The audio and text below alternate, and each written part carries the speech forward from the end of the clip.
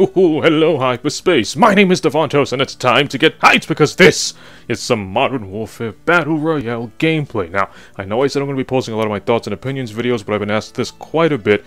How the hell do I keep winning Battle Royales? When I post H1Z1 gameplay, when I used to back in the day, I was always coming in first or like the top 5.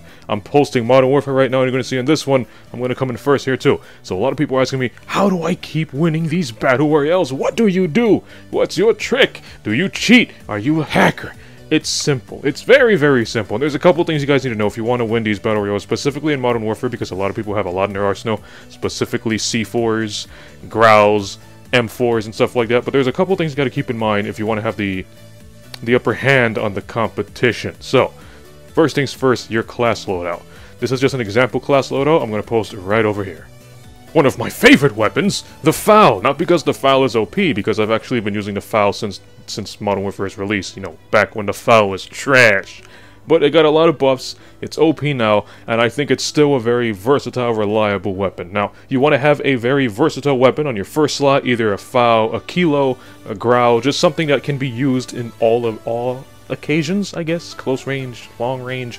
You want to have a bazooka, specifically the Strela. I know a lot of people use the RPG, but the downside with the RPG is the rocket travels way too slow. The Strela, it travels really quick, you can hit the target quickly, and it's very accurate. I mean, almost laser accurate. There's a little bit of bullet drop, or should I say rocket drop, but it's you get used to it over time. Cold-blooded and Ghost, because everybody's going to be running kill streaks, and everybody's going to be running UAVs and heartbeat sensors, and Spotter, because when you're playing Battle Royale, specifically solos, a lot of people like to put some bombs all over the floor, so you can hack it and make it your own. C4, because it has just a large explosive radius. If you don't want to use C4, I would suggest using Thermites, Molotov, or Semtex. Now, Semtex can be used like C4s, but the reason I want them fire bombs is in case you gotta fish somebody out of a hiding spot. Usually when you see somebody and start shooting, they run into hiding somewhere, just throw the firebomb in there, burn them out, they'll get out eventually. And a heartbeat sensor. Now, the heartbeat sensor can be used, well, as a heartbeat sensor, but if you want to play at more ranged combat, because your gun is versatile at close, medium, and long range, you can switch out the heartbeat sensor to that spotter scope that's exclusive to the Battle Royale. Now, this is basically your basic loadout. Now, you might notice that the FAL has no attachments. That's because it's all about preference. Some people need a dot sight on the FAL, some people don't. I specifically don't. But, you know, just your weapon, as long as it's versatile. And next up is your piece of equipment. When you're scavenging through the Battle Royale and you're opening up these loot crates, the main piece of equipment that you're looking for is this.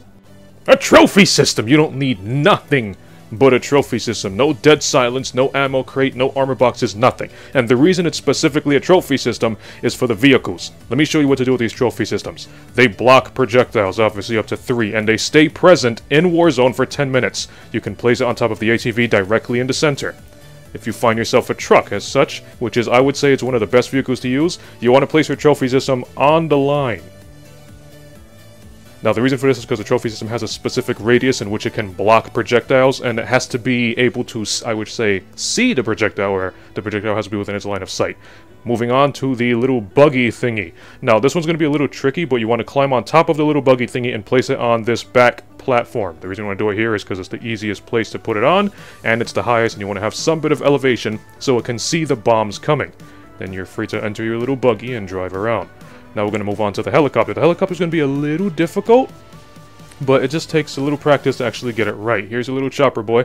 And with the chopper, you actually want to put it on top of the windshield, not inside. As I said, the trophy system has to be able to see the projectile coming in order to block it. So you want to put it right there. Aim on top of the propellers and just throw it.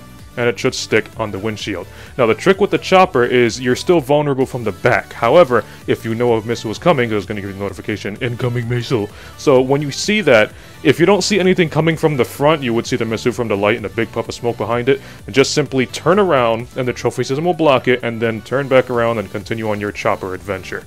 And so the chopper is, I would say it's the most difficult to use, but you get used to it pretty quick once you have that notification of incoming missile. Now, last one is the big giant truck. Now, this one's a very large vehicle, and the trophy system cannot protect everything. So, if you place it on the bed, it can't block the projectiles. You want to place it on that little flat beam on the back of the truck. You want to place it there because most bazookas, or most players who shoot these bazookas, aim for center mass, and the center mass of the truck is like the first half of the bed or the body. So if you place your trophy system there, it should block most projectiles. As I said, the trophy system stays present for 10 minutes, and I believe it just takes like 45 seconds to charge, assuming you're playing Plunder. But yeah, you don't really need anything else. However, there's one trick I want to tell you with stopping power.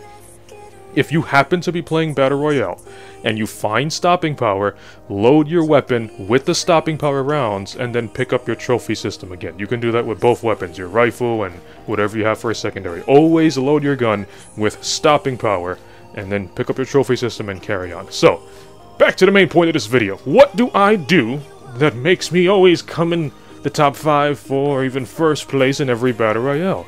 The secret is to wait. Just stay by the smoke. I know it seems like a coward's way, but hear me out. Stay by the smoke. Let everybody kill each other first. Because not a lot of people are going to be staying by the smoke. If they do, they're waiting just like you. And when you do move up, you know, when the smoke starts advancing and you got to push forward, make sure the smoke is literally like right on your ass.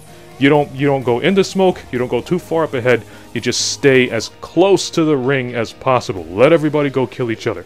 If you see enemies in the distance and they don't see you, do not engage. The last thing you want to do is attract attention. You want to stay hidden, you want to stay stealthy, and just let everybody go and kill each other. And then at the very end, you just take out the last 2 or 3 people and you got yourself a nice little win! I mean, it's all about being the last man standing, so anything goes. And if you happen to find, let's say, like claymores or Bettys, and let's say you are running your C4, if you happen to find them claymores or Bettys, just, you know, pick them up, put them on a little booby trap, and then go back and pick up your C4. Now, as you can see, you always want to mark your next destination. You see I'm marking, I think that was a gas station right there. And I'm in a truck, so I'm being kind of careless because it has all that armor and the trophy system. And that's it. Just sit there, just camp, set booby traps, and let everybody kill themselves. You actually see I'm getting shot right now, but, I mean, it doesn't matter because of my big, beefy senpai truck. And I go hiding in this position where he's forced to either take my truck, which is fine because there's another vehicle not too far from here, or come in the building where I'm at and I will have the upper hand because he won't know where I'm going to be camping. And you see, just park the truck, don't break windows. Let everybody else break windows. That way you'll hear them coming. Because when the doors open, you would hear it, and when the windows shatter, you'll hear it. So just sit back, relax, check your little heartbeat sensor, which he's all out of range at the moment. He's going to come into range soon. And just wait. Let the pawns go first. Just let them all kill each other. You goof around trying to jump on tables, see if you can find some handy little glitches or whatever, and just let them go. Just let everybody kill each other. And that's basically what I'm doing here. Basically, the rest of the gameplay is going to be me hiding until the very end. And one thing you want to keep in mind. When it starts getting to the end game, pun intended, you will not need your trophy system because everything's... Well, you might need your trophy system, yeah, depending on the situation. So, sometimes you might be a little sneaky, sometimes you might need your trophy system because everybody's going to be going very aggressive. If you don't need your trophy system towards the end, you want to use Dead Silence. That way you won't be relying on crouch walking and moving super slow. Just pop Dead Silence, get to wherever you need to be quickly, and that's it. So trophy system first, equip stopping power if you ever find it, and if you don't need the trophy system, always use Dead Silence. One thing that's crucial that I don't really see a lot of people doing is making sure your weapon and your character is camouflaged. For example, I think I'm using Ishkra in this game, and Ishkra has a green jacket and black pants. That's fine, the green camouflages with the green bushes, and the black pants camouflages with the shadow of the bushes. I also tend to use Nikto, who has the same colors, so he camouflages the same way. I see people using those COD World League skins, and they're running around with like a white t-shirt and orange pants. And you see them trying to run through like the green forest dressed in white. It's like they get killed and they wonder why they spotted. It's like, because you ain't camouflaged. Same thing with your gun. If you have gold camo or any other camo unlocked, just use whatever camo is closest to woodland, or just pop woodland, because, believe it or not, people will be able to see your gun. I know there's some funky camos in this game that's like white and blue. People will see that, especially if you got a big gun, like let's say an LMG or a bazooka. You don't want that big bazooka in your back like the Joker, and your Joker is white. You know, you want your gun to be camouflaged at all times. No matter how big or small it is, keep it camouflaged. That way you can hide in the bushes if necessary, because you never really know how the smoke is going to position itself. And you're not always going to have the best of cover. Sometimes you're going to find yourself hiding in a bush or next to a tree. So you always want to be camouflaged at all times. And you see here, I'm actually just watching the guy, see what he's going to do. And I'm not really worried about him because I have this big senpai truck, so I just ignore him. I just wanted to see where he is, what he's going to do. He's shooting the truck, but he's just wasting his ammo. So, into the big office building I go. Back to camping. And that's basically about it. Just stay by the smoke, go stealthy, camp, just wait, let everybody kill themselves, and that's it. Find stopping power, equip it, and one thing, don't rely on your heartbeat sensor too much, because you never really know who's going to be using Ghost. So the heartbeat sensor is very powerful in the beginning, and maybe there's some dumb player who ain't got Ghost at the very end. So you can use it sometimes, but just don't rely on it for everything. You see I'm using it to check if the building is clean, but even after the thing is scanning the building and it shows me that it's clean, I pause right here because I said to myself, okay, somebody can still be using Ghost and hiding in these offices. So I take a 50-50 chance and specifically face one way and check all those offices. If I'm shot from behind, I can just sprint and go to cover. But you see, I'm not relying on the heartbeat sensor for everything. And that's it. You don't really gotta do much. Just make sure everybody kills himself and you stay in the back and you watch and you steal the win at the end. Now this isn't gonna work all the time, but I can guarantee this is gonna get you probably within the top, assuming you do it right, you're probably gonna get within, I'd say, the top 10, maybe? And, well, I guess I could just tell you what I'm doing here so you know what I'm up to. I'm actually checking for that guy who was shooting at me by the gas station. I'm also checking out here to see if there's anyone outside by those orange cranes, because I know it's a popular sniper spot. Other than that, I stay here. The reason I stay up here is because the only way they can see me, if they're not looking up when they come from the bottom, is through the window that's across to my left. So occasionally I would check the window. If not, I just camp up here. Wait for the smoke to come in. Now, the smoke is actually going to consume Senpai truck, so I can't go back and get her. However, there's another truck right outside, and when I was coming in, I saw that truck was blue, which means somebody already used it, which means there's a chance it can be booby-trapped. Speaking of booby-traps, that's something you want to do with your C4. If you got a C4, and you got to abandon your vehicle, and you do plan on going back and using it again, booby-trap your vehicle with the C4. The instant it turns red, detonate your C4, you got yourself a free kill, because the vehicles turn red when other players use it. So if you got to abandon your vehicle for whatever reason, just make sure you booby-trap it. Put the C4 in a spot where nobody's really going to look, like under the vehicle, or like maybe inside the helicopter, like on the passenger seat, just a place where nobody's really going to see it. So I'm just waiting over here. Loadout incoming, I don't need that. And I noticed the other dude isn't coming because my heartbeat sensor would have scanned him by now, and ain't nobody coming through the smoke. So just wait. Sit back and wait. Let everybody take care of themselves. And the smoke should be closing in, what, 25 seconds? So sit back and wait. Now, one thing, the Grau isn't as good as it used to be, but the Grau is still pretty versatile. Before, the Grau was the superior from the Grau, the Kilo, and the M4. Now you have the M4 for close range, the Grau for medium range, and the Kilo is the best long range full auto rifle, aside from the Odin, because the Odin got some ridiculous range. But not a lot of people use the Odin. You know, there's actually a lot of weapons that's very good in Warzone that not a lot of people use. I'm actually going to rush to the truck right now. I'm hoping it's not booby trap because I need it to go across the lake. But about the weapons in Warzone that not a lot of people use, and it's actually really good. The Odin, it's very good. The AK-47 is ridiculously OP, you just gotta know how to use it because it's very difficult to use. And that MG, I think it's called the SA-87. It's the small MG with like an assault rifle clip. That one's also really good. Those are 3 guns that's very powerful in Warzone, and not a lot of people use it.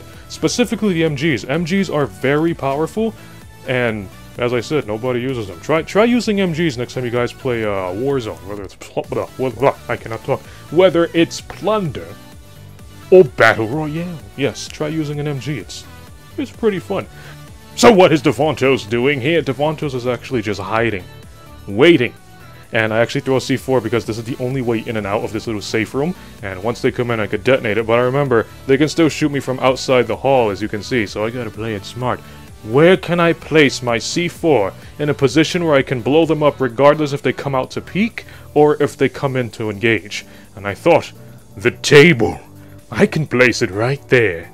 it'll camouflage with the garbage is actually covering it, and if I see them and engage, they're either going to do two things: back out of the room into the C4, or come into the room and I'll engage and have the upper hand because I landed the first few shots when they came through the doorway. So you gotta use your surroundings.